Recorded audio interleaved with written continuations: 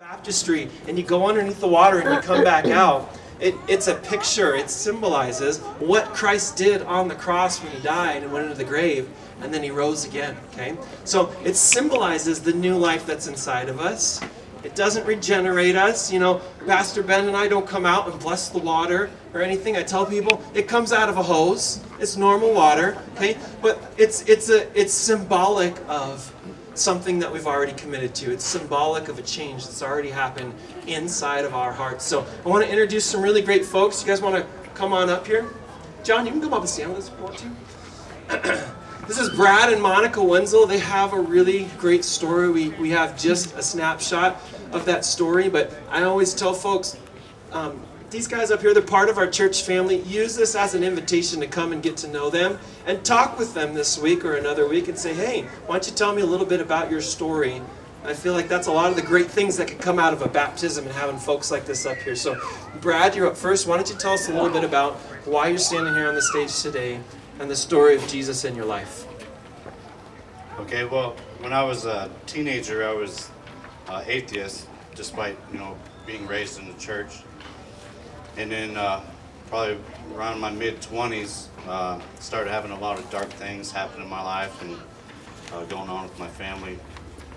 And I talked a lot with my brother, my aunt, my uncle, John, and my mom.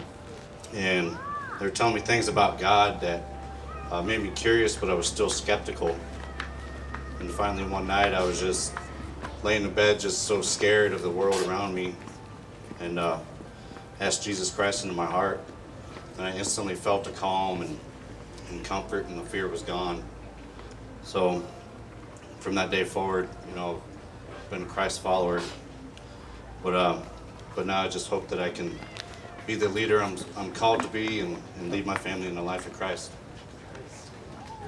That's great, man. So something I really love about Brad's story, did you guys notice he mentioned 3 people that kind of all had a significant part in leading him to the Lord, and it wasn't any one of them? I think that's great because I think we so often take on the entire idea of evangelism that we're going to start with somebody that doesn't know the Lord and bring them all the way to this full circle completed of discipleship. And the reality is that we each have a part of that. And we got to be faithful to the part, whether it's planting the seed or watering it or maybe reaping the harvest later. We each have a part of it. We got John on the stage right now. He had a part of that story with Brad, but he wasn't the only one. I think that's really cool. So thanks for sharing, man. And then before we move on to Monica, do you have a verse that you memorized or tried to memorize? Yeah, hopefully I can get it. It's Isaiah 40:28-31. It says, "Do you not know? Have you not heard?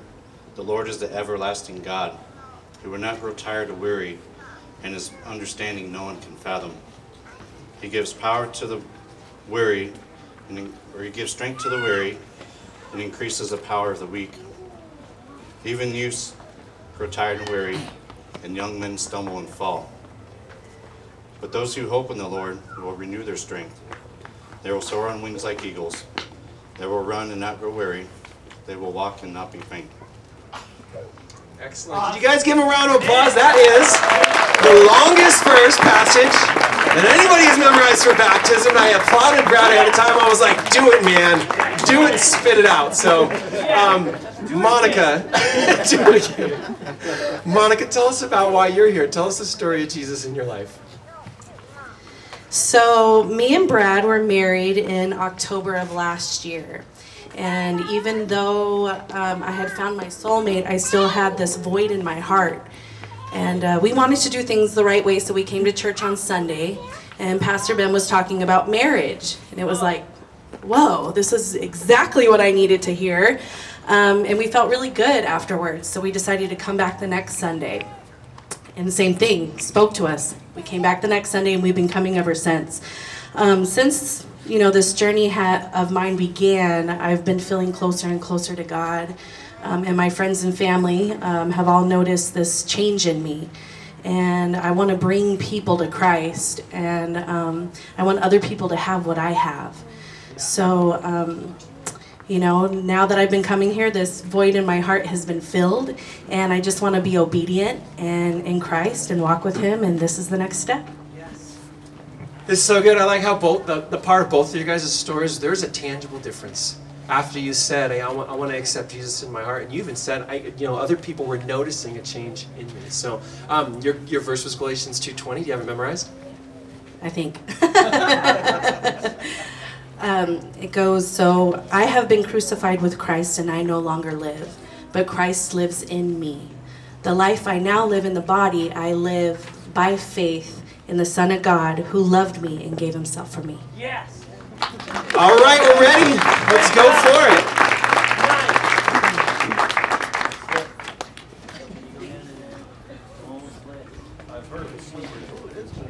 Yeah, see? I'm not wrong.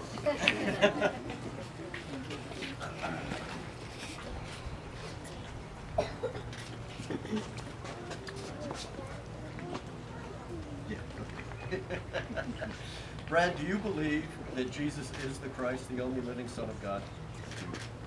Do you believe that he died on the cross and was raised on the third day as forgiveness for your sins? You do.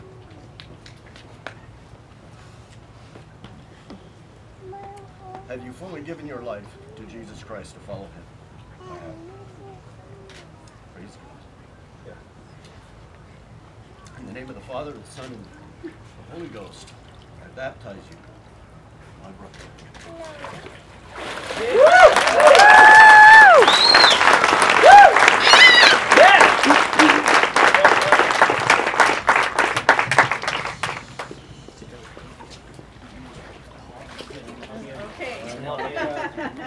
Not having anything. See, I scared you. How cool is this? Husband gets to turn around and baptize his wife. That's pretty amazing.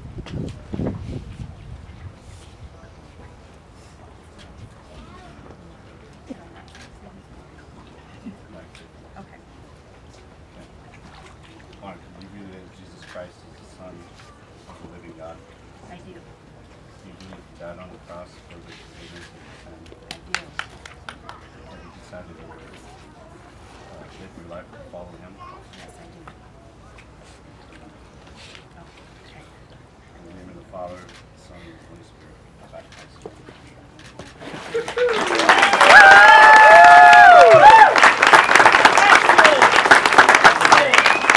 Oh, that's as good as it gets, you guys.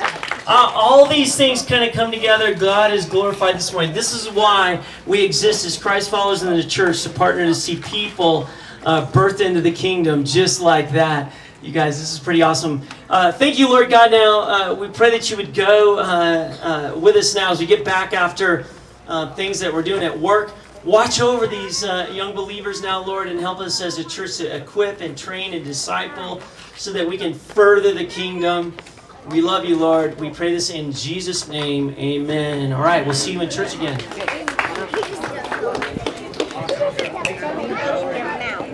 Right here. Okay. Let me get a pic. Hang on, let me get